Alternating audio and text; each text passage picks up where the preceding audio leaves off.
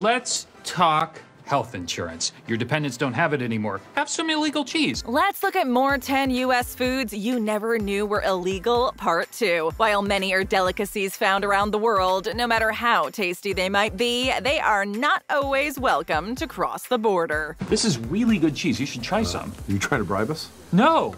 Oh, God. For Loko. That must be the sugar. Oh, God, that's good.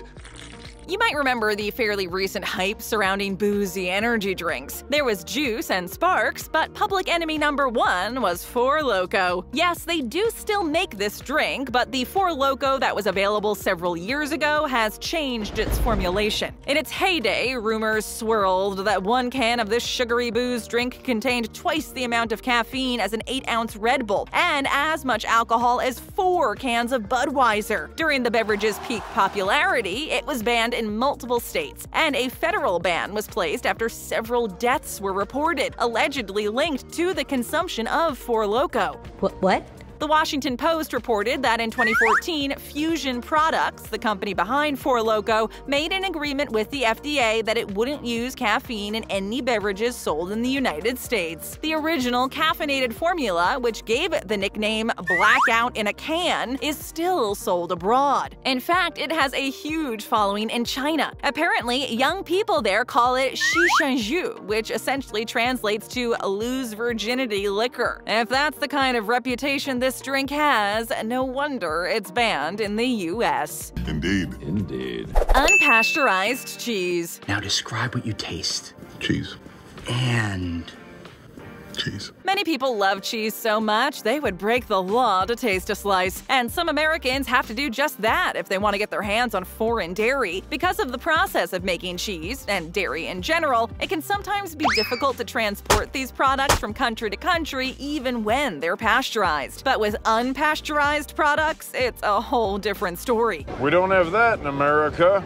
The U.S. takes a strong stance against unpasteurized dairy products being sold and transported across the country, including unpasteurized milk and cheese. This means that a lot of cheeses popular in Europe are forbidden here. Only cheeses that have been aged for more than 60 days or fresh cheeses made with pasteurized milk can be imported, a regulation put in place in order to avoid bacteria found in raw milk. This means delicious cheeses like Camembert and authentic Brie cannot be sold within America's borders. Because of the popularity of certain cheeses, the ban has led to smuggling rings selling unpasteurized cheese on the black market, as well as people illegally making their own cheese at home. Who would have thought that cheese could be such an outlaw? I just can't picture buying cheese from some shady guy in an alley. Good luck with that. Cadbury's milk chocolate. That's unfair. Sometimes food is banned purely because of business and money, and that's what happened with Cadbury's milk chocolate, as well as other Cadbury products. Cadbury is an incredibly popular chocolate company across the pond, which is bad news for fans of British chocolate who live in America. The UK chocolate giants have been going for generations. In fact, the first factory was opened way back in the early 1820s and started out producing liquid chocolate before moving on to chocolate bars and candy. While you'll see plenty of labels bearing the Cadbury name in the US, the chocolate served stateside is completely different than the one over in the UK, thanks to different recipes. the secret ingredient is... In the 1980s, Hershey's bought the right to Cadbury's U.S. operations and soon imposed a ban on importing Cadbury chocolate manufactured in the UK because they didn't want to lose any money on their investment. Cadbury devotees swear the British version of the chocolate is better, but most Americans will never know it themselves unless they make the trip overseas. Show your support by hitting that like button. We do appreciate it. Now, let's keep going. Let's roll. Bird's nest soup. The secret ingredient of my secret ingredient soup. Bird's nest soup is a meal that you may have never heard of. No doubt, this delicacy is a rarity even in its native China. Foodies looking to try this dish will have to travel to Asia and spend a pretty penny to get their hands on it. According to superstition, regularly eating this expensive soup will ensure a long, healthy life and restore youth. That's interesting. That's very interesting.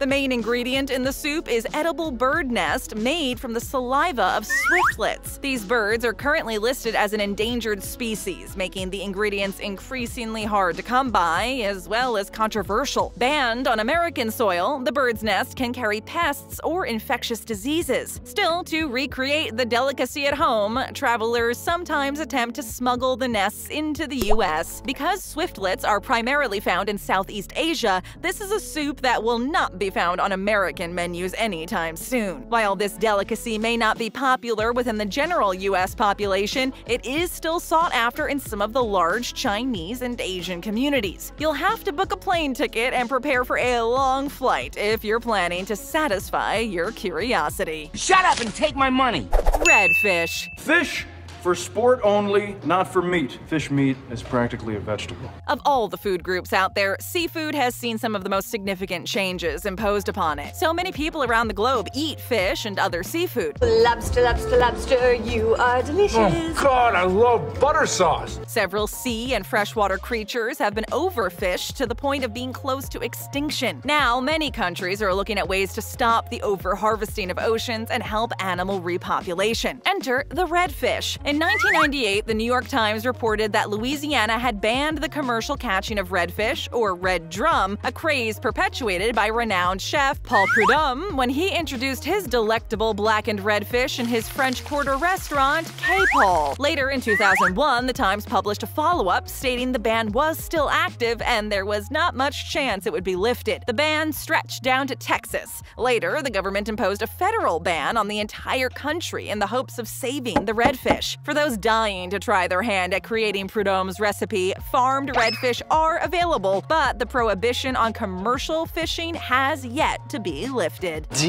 Wait for it. Denied. Denied. Bushmeat and horse meat. You sell me horse blood? No. Would you like to buy horse blood? No. The U.S. has banned many animal products from import and even consumption. Two of the biggest animal products to be banned are bushmeat and horse meat. The U.S. State's Fish and Wildlife Service has banned the importation, selling, and consumption of bushmeat completely. Bushmeat comes from animals hunted and slaughtered in rural Africa, including gorillas, chimpanzees, antelopes, and elephants. Despite the bans, illegal bushmeat trading is still a problem in America. In an extensive report by Newsweek from 2009 to 2013, United States customs agents confiscated over 69,000 different bushmeat items. When eating any bushmeat, you could possibly contract deadly and dangerous diseases that aren't common in the U.S. Also banned is horse meat. It's hard to understand why anyone would want to eat these majestic creatures, but horse meat is a fairly popular dish in other parts of the world and is eaten as happily as beef. Why? U.S. slaughterhouses actually once supplied horse meat to many countries, but now importing the meat and the use of horse slaughterhouses are both illegal. As is the case with other animals, it's not illegal or taboo to eat horses in other countries, such as China, which is one of the largest markets for horse meat. But the U.S. has strengthened its view, and it looks set to stay the course for a very long time to come. Good for them. Sassafras oil. Once big oil, always big oil. Man. Sassafras oil has always been thought of as healthy and organic. After all, it comes from Mother Nature. And I am Mother Nature's brother.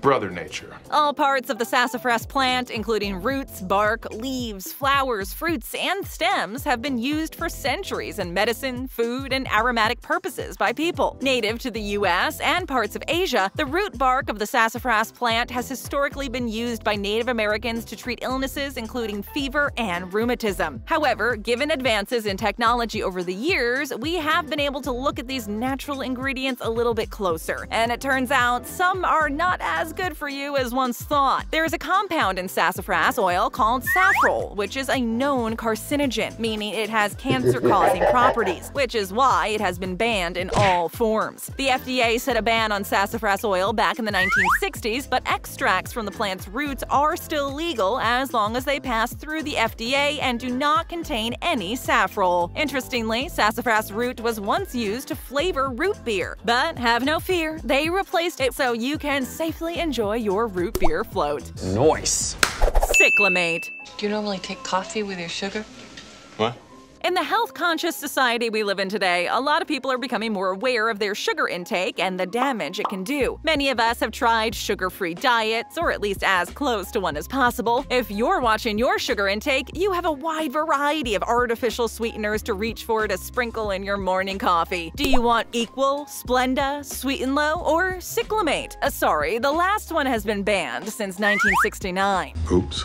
The blog Brooklyn Brainery gave a brief history of the artificial sweetener and why it was banned. Developed in the late 1930s by Michael Spada, this artificial sweetener was 10 times sweeter than sugar and didn't leave an aftertaste. However, a study was conducted claiming that cyclamate caused bladder cancer in lab rats. Since then, the sweetener has been banned in America. It's still approved in many other countries, including Canada and Mexico, where it's used as the main sweetener for diet soft drinks such as Coca-Cola Light. Several scientific studies conducted after 1969 proved that cyclamate does not cause cancer. Despite this revelation, the FDA hasn't budged. It once considered lifting the ban, but it eventually decided against doing so. Cool, no doubt. Shark fin soup. Fish are friends, not food. Believe it or not, shark fins are not entirely banned in the United States. Currently, only 12 states uphold an official ban on the sale of shark fins. However, the act of shark finning itself has been illegal in U.S. waters since the year 2000. Shark finning is considered an act of animal cruelty because it involves the slicing of fins off alive sharks and then just throwing the sharks back into the water to no doubt endure a horrific demise. What? Still, 10 of the 12 states that banned the sale of shark fins still allow restaurants to serve the meat. Shark fin soup is actually considered to be a luxury dish in several Asian countries, especially China. The dish itself is a soup or stew in which the fins are added. The shark fins provide texture and depth to the soup, but don't actually add any flavor. The fin doesn't have any taste and has no nutritional value. Most cooks have to actually add extra ingredients such as chicken broth in order to make the dish taste good. Because of this, and the fact that this dish is particularly harmful to dwindling shark populations, many people want to ban this dish altogether. While this has yet to happen, hopefully shark fin soup will be a thing of the past in the near future. Gotta stay optimistic, you know? Foie gras. I can't eat this. Foie gras is a celebrated delicacy in French cuisine, but animal activist groups disapprove its production. Foie gras is the fatty liver that comes from either ducks or geese. The liver is fattened by force-feeding the animal with grain and fat until the liver swells. As one could imagine, this is so uncomfortable for the birds that they begin to tear out their feathers or even injure one another out of distress. Even though foie gras isn't banned nationwide, it is heading in that direction. Ah, very nice. The City Council in Chicago was the first legislative body in America to stop the unethical production of foie gras. They placed a ban on the production and sale of the dish from 2006 to 2008. More recently, the state of California officially banned the sale of the delicacy after former attempts had been challenged in previous years. New York City has also changed its perspective on foie gras. The city is currently home to about 1,000 restaurants that serve it, but the City Council has officially voted to ban the dish in 2022. Soon, the making of foie gras will be a thing of the past, found only in history books and not slaughterhouses. Just don't do it, promise? We've got more. Tap or click for more great videos, hit that subscribe button, and ring that bell to join our notification squad. And hey, leave us a comment.